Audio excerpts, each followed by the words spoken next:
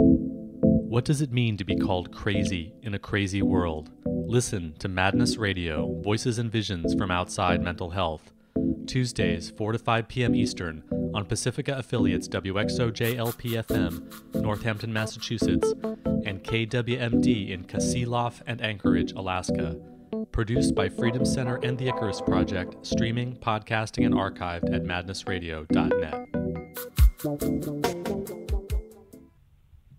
Welcome to Madness Radio. This is your host, Will Hall, and today we are talking about depression and oppression, looking especially at the experiences of women of color in the mental health system with diagnosis and the way in which illnesses are seen to be within the individual rather than looking at the larger social and political context that people are living in. And today we have Alisha Ali. She is an associate professor at the Department of Applied Psychology at New York University. Alisha's research focuses on mental health issues among the poor, including the effects of discrimination and the need for collective advocacy for the mental health needs of disadvantaged populations.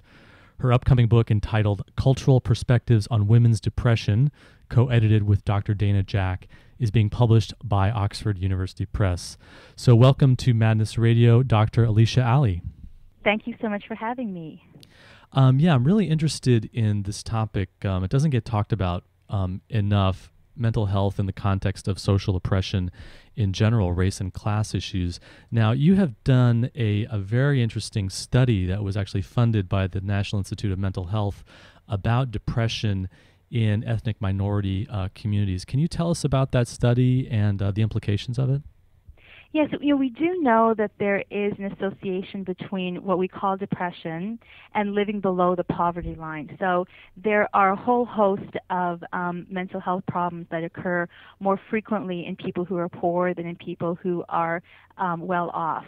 And when we think about depression as an example of a very common mental health problem that occurs in the general population with a relatively high frequency, we have to think about issues of being poor and living in poverty, because the things that make people feel those things that are associated with depression, which are extreme sadness, low sense of self-worth, and just a low motivation in doing things in one's life, we can see that it's logical that those would be connected to poverty. However, as you say, issues of poverty and the real-life experiences of people who live in poverty are not represented within the literature in psychiatry. And so what I decide to do is, rather than look in most of the settings that are examined in the mainstream depression research, which is either state-of-the-art clinics or within undergraduate samples of students at the top research universities, I looked at women and men as well who are attending a poverty transition program. My choice for this was that we really have populations that are usually studied when we look at depression that are very privileged populations. So, for example, when we look at people who are in treatment within university teaching hospitals for depression in these clinical trials, they are people who usually have insurance, have had the wherewithal to either seek out this treatment study where they could get a new treatment for depression or whatever condition they feel they have, or they've been referred by a physician who is aware of some study going on depression, and that physician refers them to a state-of-the-art medical center. Those people are usually not people who are low income, and so there's an example of where people who live below the poverty line are not often represented in studies of those types. So you're saying that the baseline of the science and the research and the clinical trials doesn't even include the experiences of the poor, that it's based on a very privileged and primarily white population, because the idea is that it doesn't matter. So it's a brain problem, so it doesn't matter whether someone's background is poor or not. Let's just study the brain and study the neutral emotions. Exactly. And it's very important that we realize that, because when we think about the assumptions that these problems are based not only just in the individual but within the individual's brain, then one would presume that the brains do not differ across different socioeconomic levels. That's one of the assumptions. The other assumption is that any trials, let's say a trial of an antidepressant medication, would look similar within people who are low income and people who are not, because if it's targeting the brain and brains do not differ, therefore the effects should be studyable in any of these various subpopulations. So, based on this insight that you had, you decided to look at women who were in a poverty transition program. Is that some kind of agency or something that's supporting women who are poor? Yes, it supports men and women, and it basically it's based in New York City, and it is for low-income women and men who want to become economically self-sufficient. They currently live below the poverty line, and they come to this setting where they are put through a training program that allows them to learn how to become basically budding entrepreneurs. They come with an idea for an entrepreneurial venture. So let's say something like starting their own dressmaking business. And what happens is that they come with an idea, they are given training and microcredit loans. So it's based on the microlending model that has been used in so-called developing countries to great success, but has not been used much at all within the U.S. And so this is using this international development model and trying it out here in the U.S. And what they found is that with these men and women who live below the poverty line, who are not eligible to get any sort of loan from the bank for a business or anything else, that they have a loan payback rate that is usually well over 90% every year, because they work in a collective form. What happens is people go through this business within a small peer group, and when they begin their individual businesses within their group, they have a shared accountability for their loan payback. So let's say you and I were in the same group. If I couldn't pay my loan back, the rest of you, the other members in the group, have to pay it back. And so it works in a very collective, socially based way. Now, it sounds like your study was to look at depression among the people who were in this program, right?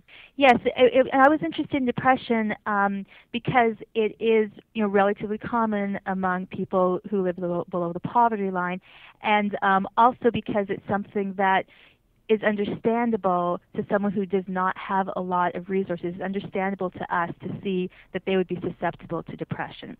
So what I did is I looked at the levels of depression among men and women as they came into this program, before they had begun any active involvement in the program, and then months later after they had gone through the program and had actually become more successful in changing the material conditions of their lives and becoming economically self-sufficient.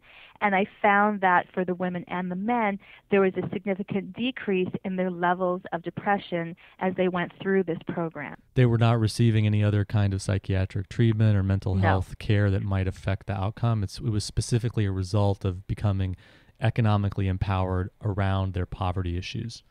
Yes, that's correct. And in fact, if they were receiving psychological or psychiatric counseling, or if they were receiving any sort of psychotropic medication, antidepressants, or the like, they were not taking part in the study. I can tell you there are very few such people who were in the study anyways. And so it's important for us to realize that there was no psychological or psychiatric intervention delivered to any of the participants who went through the study. It was really around changing their feelings of empowerment and their self-sufficiency around their own economic and financial survival. So how were you defining depression? Were you using a pretty standard assessment tool so that you could actually compare to the effectiveness of other kinds of treatments, that you kind of got the poverty cure, the anti-poverty cure as a mental health treatment, and to see how effective that was? Yes, exactly. I mean, there were two reasons. One, as you mentioned, is the comparability issue, and the other is that this study was funded by NIMH, and it was necessary for me to speak to the existing literature so that the funders could understand that I'm aware of the usual approaches that are taken to treat depression and how depression is defined in those studies, which is based on the DSM criteria of unipolar major depression. So this is an NIMH study. So this is pretty much the gold standard as far as mainstream mental health research goes, and the results are pretty remarkable, that the anti-poverty program had a significant effect on people's depression. Have there been other kinds of studies like this, or is this pretty much a whole new area of research? My research team and I really went very extensively through the psychological, psychiatric, and even the sociological research to see if there would be anything of this nature. And in fact, there is not, because as you mentioned, we wanted to do this comparability, and so we did use a DSM diagnosis as a way of tracking people through the program. And most people who would do community-oriented intervention research of this nature would not be using DSM categorization to follow their participants, because I mean these really sound like two different worlds. You know, when you think about the world of psychiatry and the world of community development, those are two things that are rarely brought together, and so that's why.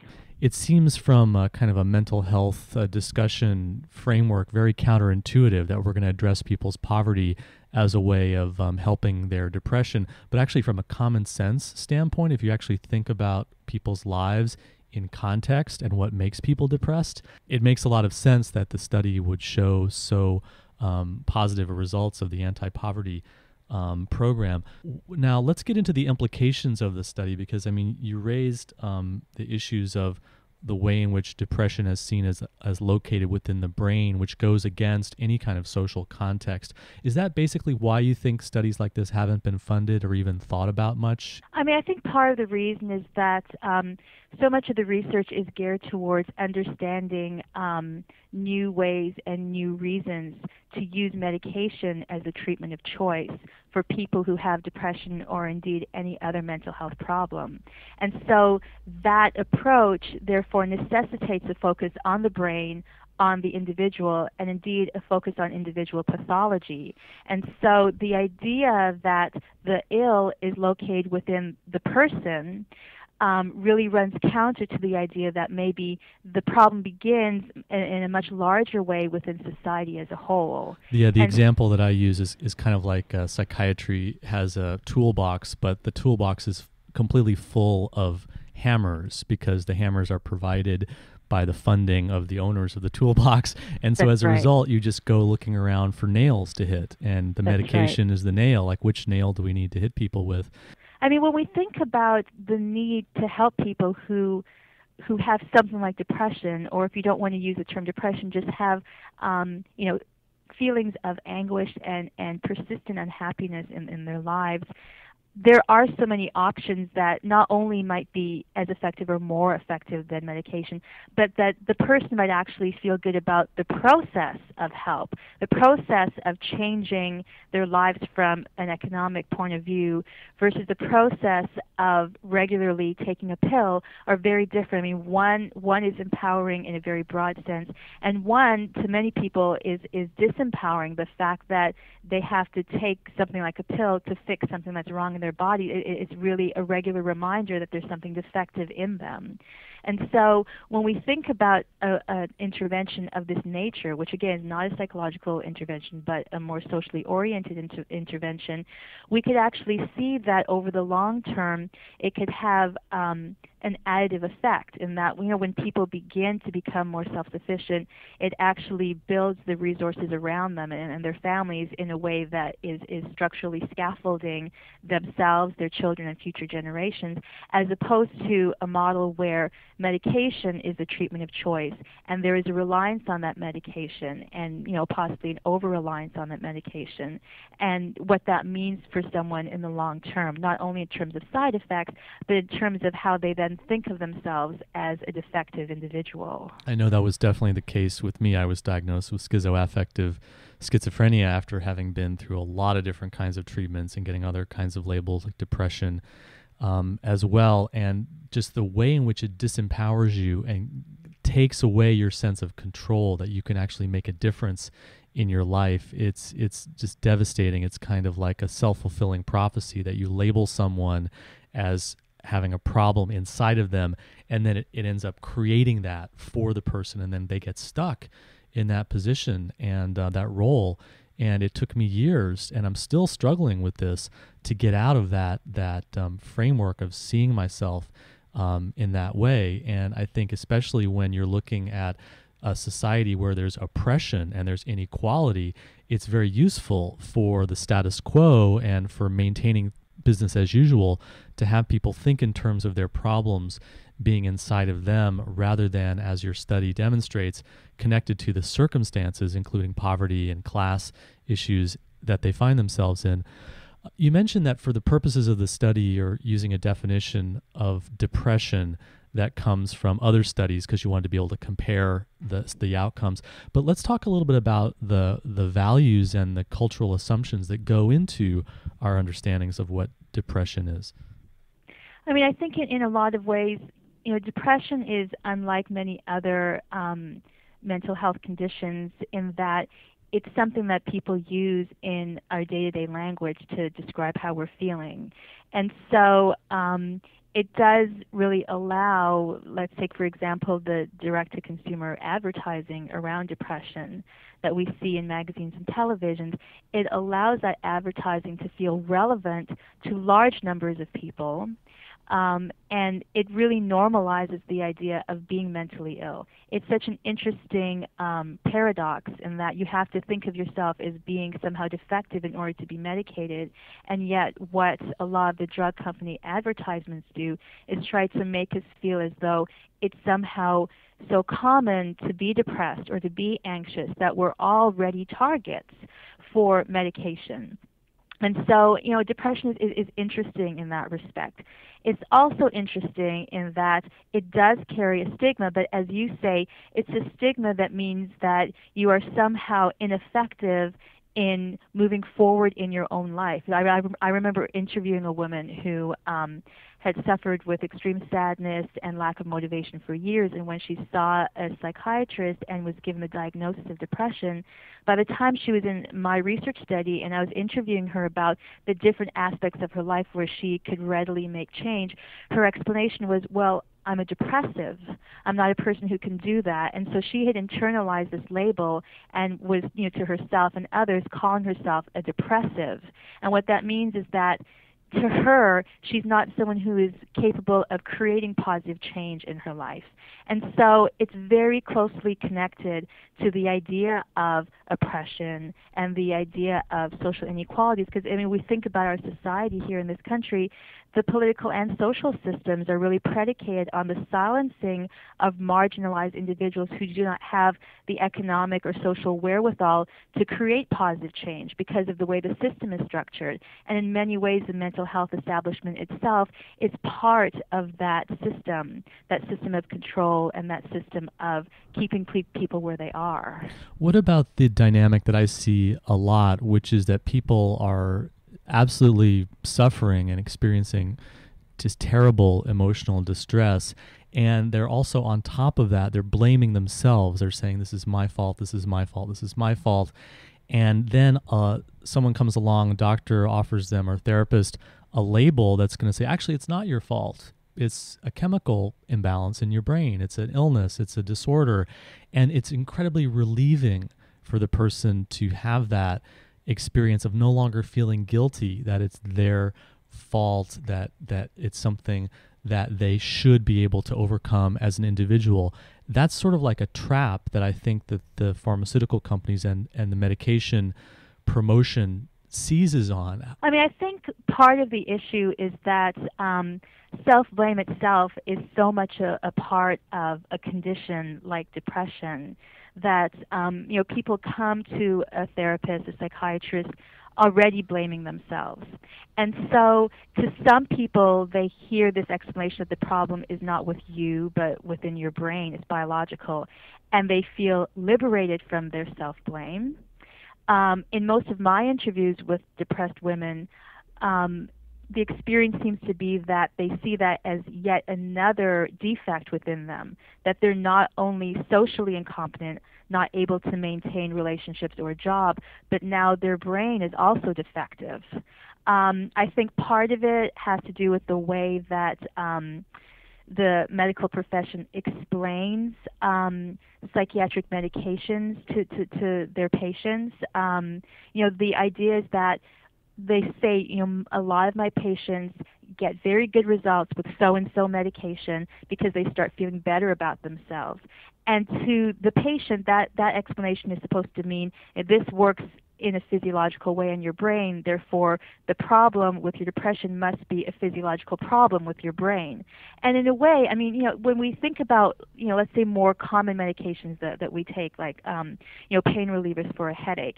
If you're walking down the street and someone, drops a brick from a window and it falls on your head and your head hurts, and you take pain medication and it takes that pain away, it's a medication that works physiologically on pain receptors and the like, so that you don't feel the pain as much anymore. But that doesn't mean that there was an endogenous or internal cause to your pain. The pain was an externally caused pain.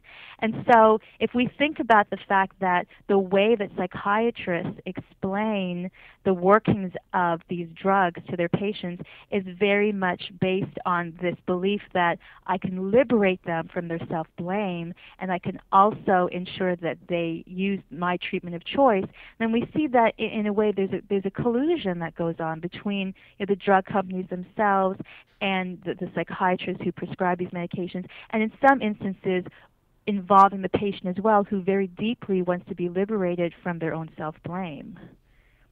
What do you make of the push that psychiatry has right now, where it says there are all these people of color who are not getting access to treatment, who, there's a underutilization of services, and it's even couched in a sense of like this is related to civil rights issues, that people of color need to have access to mental health care as much as the mainstream society.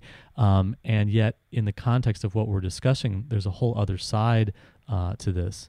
Yes, I feel that there definitely is another side. Part of what happens is that we're always thinking within the box of mainstream treatment. And so when we realize that treatment is really part of a model that is based on profits and the need for the psychiatric and drug industries to continue to succeed financially, we realize that those movements are in many ways geared towards including more and more people as possible targets as consumers of psychiatric and drug treatments. And so in that way, it makes economic sense for the drug companies to want to include as many people as possible as those targets. At the same time, we have to realize that from a therapeutic point of view, it's not as though there aren't psychotherapists who are very well-intentioned and want to become, whatever term you want to use, culturally competent or culturally aware, who want to be able to work broadly in a psychotherapeutic way with people of various cultures. But part of the issue is that when we think at a larger level and we think about the need for change not of the individual but of the larger system, then we realize that it may not be always the best way of serving, let's say, a woman of color who is experiencing low sense of self and feelings of disempowerment, by bringing her into a medical setting, giving her a diagnostic label, and outlining for her a very narrow set of treatment options. It's really an approach that is geared towards sustaining the current system and not looking at alternate systems that in fact may already be in place and could be helping enhance people's sense of self. What about the efforts that pharmaceutical companies and federal policy and the mainstream mental health system are very strong on right now, which is called reducing stigma? And the idea is that if you have a diagnosis, if you're suffering, that you shouldn't be ashamed of it, that you should actually have no reason to have any kind of stigma around that at all. And it sounds really good, but again, there's another side to this, because the experience itself of being on medications and being diagnosed with a label is itself a stigmatizing experience that isn't talked about. It's as if we're supposed to normalize being on medication and having a disease label. Yes, that's correct. I mean, what destigmatization tries to do is two things. One is to motivate the person to go seek medical help from a GP or a psychiatrist or the like for whatever problem they're experiencing, and so it gets their foot into the door of the psychiatric system. So it's like stigma is an obstacle to the market, really. That's right, exactly. And the other thing it does is that destigmatization has one of its aims encouraging the individual to talk to other people they know about what they're going through, and making it sound normal and fine, in a way that, again, if being depressed is thought as normal and something that is very common, then there's really no shame in being medicated for it. So again, it's that paradox of being defective and normalized at the same time. And so if people talk more broadly about their problems, then every person they talk to then becomes a potential consumer, because they see someone who's like them, a friend or a family member, who is being medicated and being helped, and maybe they could be helped too. And so it again provides that foot in the door. Especially when the story is, I was suffering, and then finally I overcame the stigma and I went to get treatment, and now I've been saved by my medication. People sort of become these sort of walking advertisements for mainstream treatment. That's right. And so, and we know that the stigma of being on psychiatric medication is not what it once was. It's not as stigmatized as it used to be. And again, the direct-to-consumer advertising on the part of drug companies is part of that reason. They can choose how they represent the person who is taking their drug, what they look like, how attractive they may be, how they dress, how they present themselves, and they present them as people who the viewer wants to be. And so that goes a very long way in destigmatizing the medication itself. I think in the early days of the advertising, you saw images of people suffering, but now with the advertising, you see images of people flourishing and happy and playing frisbee with their dog, and that's supposed to represent, it's a typical advertising strategy to associate a positive experience with the product that you're selling. Exactly. If you're just tuning in, this is Madness Radio. We're speaking with Alisha Ali. She is a psychologist and researcher at NYU who focuses on depression, mental health, and women of color in her work critiquing mental health care. Now, we've been talking about your study around depression. I know also that you've been doing work around immigrant experience and immigrant women. Tell us about what the insights that you've gained from that research. It's been really interesting to me interviewing women, almost entirely women of color, who are immigrants and have found themselves in the psychiatric system as inpatients or outpatients, because it really seems as though they experience a lot of the challenges that patients experience within the system, but in a more extreme way. Because when you think about it, the system is very much based on the idea that there is an expert, a clinician who has the answers, and a person who has something wrong with them coming to be fixed. But if you are already marginalized because you're not white, and maybe English isn't your first language, and you're not familiar with the system, then there's more of a potential for there to be a greater power differential between you and the person who's providing services to you, psychiatrist or whomever. And so what I've found in my research is that there is certainly what we could call a cultural gap very often between the psychiatrist and the woman who's coming for help, but also that there's an effect of what we were talking about a moment ago, this movement towards cultural competency and trying to bring more clients of color and immigrant clients into the fold of mainstream psychiatry. And one woman was telling me that she had been having a lot of we would call mental health problems after immigrating, and a couple years before she had emigrated from her home country, Colombia, she had been sexually assaulted by two men. And after being here for a couple of years, she started to connect her feelings back to that rape experience. And when she finally decided to see someone and she was explaining her experience to a psychiatrist, he tried to, do the culturally sensitive move of trying to understand her experience through her culture and to try and, dispel her self-blame, I presume. And he said, you have to understand that you come from a different culture, and in many ways, Colombia, it has a lot of violence and violence against women, and it's very much a rape culture. And he explained her culture to her in that way. And she said that it was a moment of revelation for her because, she realized that maybe she wasn't the person who was to blame, that in fact she came from a culture that, if it is indeed a rape culture, as this expert says, then maybe it's not her fault. And she said it was really not until months later of seeing this therapist every week and realizing that there were several derogatory comments that he made about this different culture that she came from, that he really was pretending to have a knowledge of her culture, a culture that she had lived in most of her life. And then, of course, what happened then is she became angry.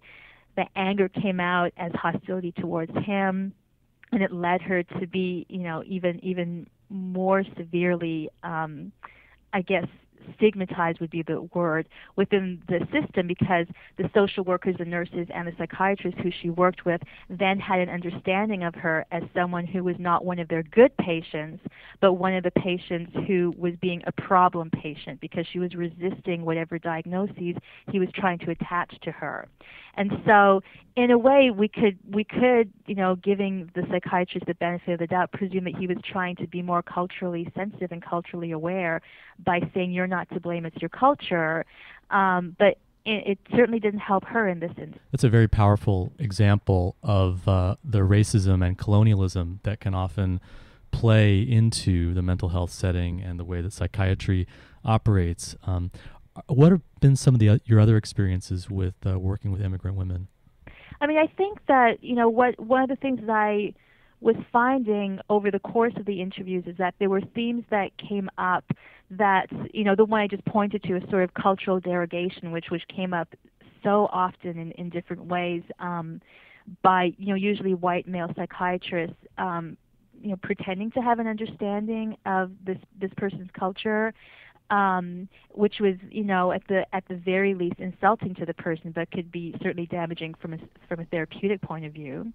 And I think another thing, and this is something that people have talked about, but it's interesting when you see concrete examples across interviews, and this is the misinterpretation of cultural idioms that people use. I mean, we use them here in this culture, but we don't think of them as being anything out of the ordinary because they're so common. But there was a woman who had immigrated, an African woman, and she had never had any, so-called mental health problems, but she had found that the aunt who had raised her from birth back home had died, and she wasn't able to make it back for the funeral and didn't go back. And she was brought by her husband to the emergency room at the psychiatric hospital. She was crying uncontrollably, and it was interesting. What I did in interviewing these women is it was not only talking to them, but also having access to their charts. And so I was looking at the notes that was written about them because I had access with their permission to see their charts. So she was described as crying uncontrollably and refusing to stop crying. And when she was admitted, she stayed overnight in the hospital. She was calmer the next morning, and she told the nurses that she felt better and she really felt that she could go home. And she said that during the night she had felt her elders on her shoulder whispering to her ear that her aunt was fine, that everything was going to be okay. And she felt much better, and she felt that she was, making peace with the fact that she wasn't there when her aunt died and that she wasn't there for the funeral. In her chart, those were noted as auditory hallucinations. And the phrase that was used is that an aggressive treatment plan is recommended for these auditory hallucinations because she had that one time reported hearing voices. And it was scary to me in hearing her story because the way that this woman speaks is she's very articulate, but she also is very dramatic. She talks with her arms and she moves her hands and she raises her voice and she's not a quiet, calm, typical patient that the nurses would see among someone who has experienced a recent death in the family. She would have come across as quite the opposite. And she said, yes, I wasn't just crying, I was crying and screaming when I appeared at the hospital.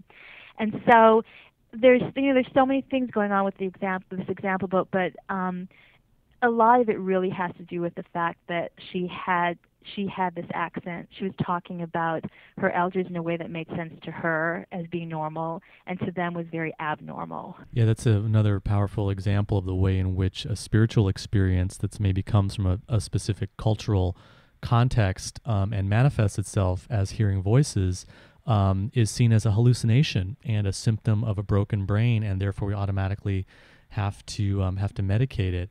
And also your discussion of how anger becomes pathologized is really, really central, because we know that anger is a big part of the experience of oppression and also of liberation, that once you can clarify what's going on in the society and that the way that injustice and inequality and racism are affecting you, then to have access to that anger is what allows you to change your circumstances and be involved perhaps in activism or movements. And yet the context of psychiatry, anger and non-compliance is, like you said, something that becomes a reason for escalating the treatment and using even more serious medications and continuing people in lockup. And then you get this power struggle situation that happens between a marginalized person who's trying to respond to their oppression and the mental health system that has suddenly become a representative of keeping the status quo and maintaining the oppression in place. Yeah, absolutely. I mean, and it's especially true for women, because women are especially not supposed to show anger. And I think that it is certainly a means of control and as I mentioned before, keeping people in their place so that they're not able to engage in these various forms of resistance. But it also implies a level of inappropriateness on the part of this person who has already been deemed mentally ill. And so, we think back to even in the early 1960s, Michel Foucault was writing in Madness and Civilization about psychiatry's conflation of mental illness with moral degeneracy, that somehow you're not only saying that this person is suffering mental anguish, but they also are in some way morally defective. And it means that any anger and hostility that's shown on the part of someone who is deemed degenerate in some way is especially inappropriate. And so it means that by medicating that person, you're not only doing something to help that person, an individual, you're somehow doing something to help society, because you're keeping whatever ills they might be spreading throughout society contained. And and there's also obviously literal containment of people purportedly to keep themselves safe and to keep others safe from them. But when we think about the parallels between people who are incarcerated in prison and what their mental health profiles look like, and people who are in psychiatric institutions, we actually see that they look similar because their life conditions that brought them into these institutions are astoundingly similar, and that it's really much more readily explained by understanding oppression and discrimination and poverty than it is by looking at what a person's brain looks like on a brain scan. And we also have to realize that oppression, when we unpack it, has very specific instances within a person's life. It means a higher risk of violence. It means a greater risk of being poorly nourished, of not being able to properly feed oneself or one's children. All of these things that affect the body and indeed affect the mind. I mean, we know that repeated trauma and repeated experience of violence changes the way that the brain itself looks, even on brain scans. I mean, we know that the brain is shaped by experience. And yet the whole idea of mainstream psychiatry is that someone's brain is defective in almost by nature. There's this biological explanation that really assumes that there are natural differences between a normal person's brain and an abnormal person's brain, and that there's a hard dichotomy there, so that one cannot start off normal and then become abnormal simply through something like the evils of oppression. And yet we know that that's possible, because social influences can change a person's biology, and we know that. What are some other examples from your research that illustrate these dynamics? I mean, I think that because my research is so much involved in trying to uncover the lived experience, mostly the lived experiences of women who are given these labels, that I find a lot of women talk about what the psychologist Dana Jack calls externalized self-perception, which is starting to see oneself not through your own eyes, but through the eyes of others. And if you think about it, a lot of women who immigrate and have contacts only within their own families and communities, their own cultural communities, sometimes the psychiatrist is the one person who represents the dominant culture in their life. Let's say they see them regularly every week. That's the person who represents what the culture of this country is, and they take them as a larger than life representation of that. And so one of the things that I find interesting is to listen to how women talk about their experiences with their psychiatrist, and then to look at the ways that the psychiatrists write about the woman within their medical records charts. Again, I looked at them solely because I had permission of the woman to do so. And there was a very interesting Caribbean woman who was labeled as depressed. She was actually also coming because she wanted help dealing with the loss of her husband, and so it was also a bereavement issue there. And she talked about the compassion of her psychiatrist, and she talked about his attempts, at least, to understand the culture that she came from. She said that he really didn't understand when she was talking about her husband, and that it was a complicated relationship within her community in the Caribbean with her husband, because there was conflict there, but he was also part of the community, and so was she. And when you almost feel for the psychiatrist trying to understand her own cultural perspective and hearing her talk about it, especially during her first session with him. In looking at the charts, what he wrote, I actually have it here because I have all my stacks of notes, as always, around me from my different interviews and data. What he wrote in the chart is, upon admission, the patient reported having no current sexual partners. She reported this despite being dressed in a sexually provocative manner, as is often the way with women from the islands. And that was one of the sentences in his notes that went into her medical records from their first session together. That's an incredible example of just blatant racism that he's completely covering up in his presentation of being compassionate and understanding towards her.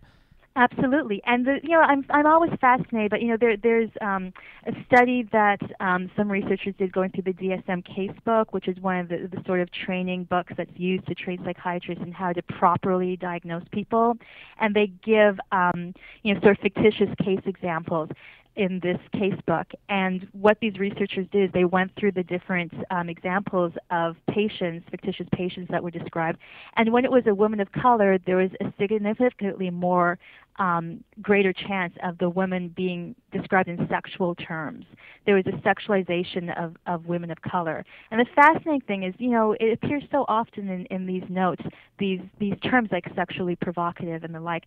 But describing the woman as being sexually provocative, in my eyes, actually says more about the psychiatrist and what's going on in the psychiatrist's mind than it necessarily does about the woman herself.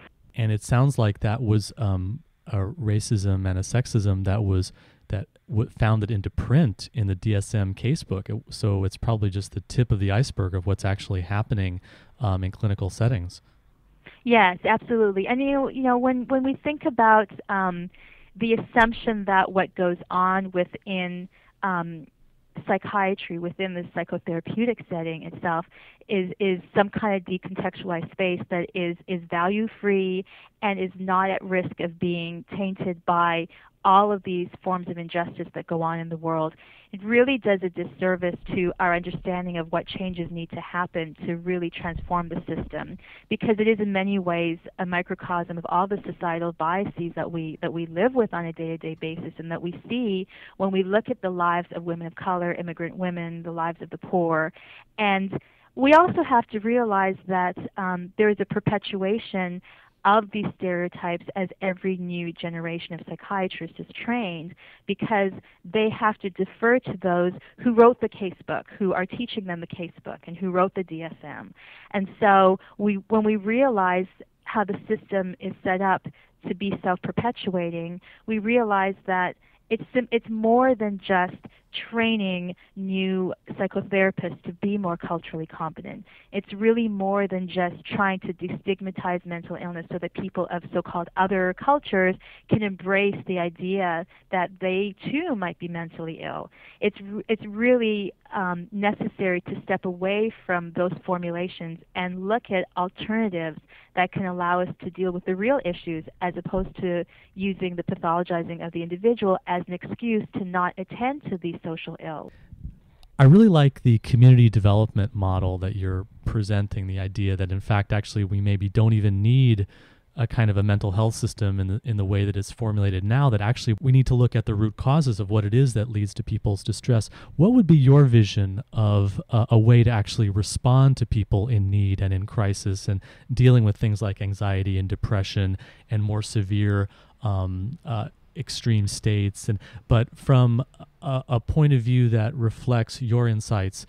I mean, I think one thing that would be useful is moving away from this approach where we as so-called experts come into a community with our diagnostic labels and try and raise awareness as a sort of public service of the fact that you all might have depression, some of you might have schizophrenia, and simply relying on those labels. It's different. I do understand the movement to do that with conditions like cardiovascular disease and diabetes, where there's a stronger link between the sorts of mainstream interventions that could actually improve people's longevity and help people live fuller lives. We're not talking about that when we're talking about things like depression and mental illness. We're talking about something that is not necessarily helped by having a label. The label itself can be damaging. So I think instead of that sort of public service approach that relies on the expertise of someone outside the community, what we need to do is look, as I'd mentioned, at existing strengths within the community, what things are already going on, and in fact providing more support to expand those things. I mean, all of these, especially in recent years and months, all of these agencies are actually in great danger now of even being able to survive much longer. They need to be expanded and supported, even in the most basic economic way, from a prevention point of view. If we had more of these broad-based, community-founded approaches to helping people change the conditions of their lives so that they're not as susceptible to stress and mental illness. Like the micro-lending program that you were talking about, getting money into the hands of people to start small businesses, which has worked around the world. It's just not being used in the U.S. very much.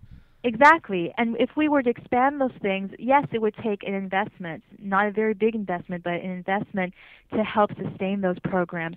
But in the long run, when you look at the savings that could happen in keeping people away from the problems that we're trying to solve, so out of unemployment, out of the cycles of that they have. A lot of the people I interviewed in these settings have a history of going through the prison system and fear that their sons might be in the prison system. I mean, these themes come up a lot.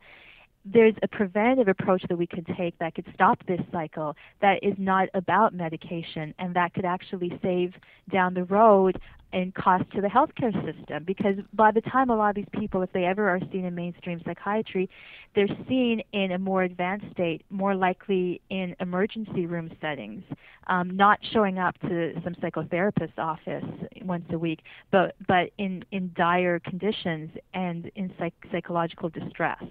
And so even from simply an economic point of view, these preventive approaches just make more sense. And of course, ideologically, it really fits with the model that so many of us have of what really psychiatry and psychology is supposed to be about, and that is supporting and enhancing the conditions that allow people to actually feel fulfilled and be able to be productive in a way that matters to them, in a way that makes them feel that they're accomplishing something that is important, and that they're leaving a positive legacy for the next generation, instead of a legacy where there's the risk of crime and violence and so many of these social ills that become perpetuated. Alisha, we're just about out of time. Can you give us contact information so if people want to get in touch with you, and also if there are any resources on the web that you might want to point people to learn more about the connections between social oppression and the mental health system? I think the best thing to do is go to nyu.edu, and you can go to my webpage on the NYU site, Alisha Ali, A-L-I-S-H-A, last name Ali, A-L-I, and you can search there. And you can also look at the book that Paula Kaplan and Lisa Cosgrove edited, called Bias in Psychiatric Diagnosis, which brings together a lot of these issues pertaining to the different forms of oppression that, instead of being labeled as oppression, are labeled as psychiatric conditions. Alisha Ali, thank you so much for joining us today on Madness Radio. Thank you so much. You've been listening to an interview with Dr. Alisha Ali. She is an associate professor in the Department of Applied Psychology at New York University. Her research focuses on mental health issues among the poor, including the effects of discrimination and the need for collective advocacy for the mental health needs of disadvantaged populations. That's all the time we have this week on Madness Radio. Thanks a lot for tuning in. You've been listening to Madness Radio, voices and visions from outside mental health.